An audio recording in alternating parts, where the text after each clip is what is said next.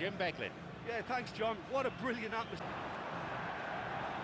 He goes alone. Both sides deadlocked.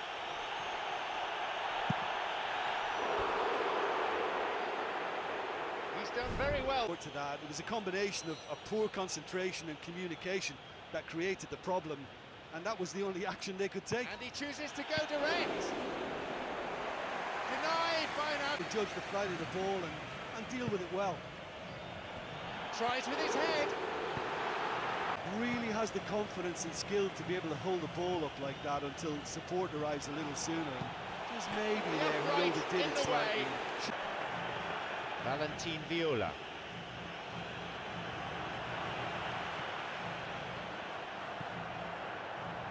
Tries to slide it past the defence. A volley, puts it away. Bell, but lacking any real penetration. Full-time whistle within sight. Can he put it away? And with that comes the final whistle.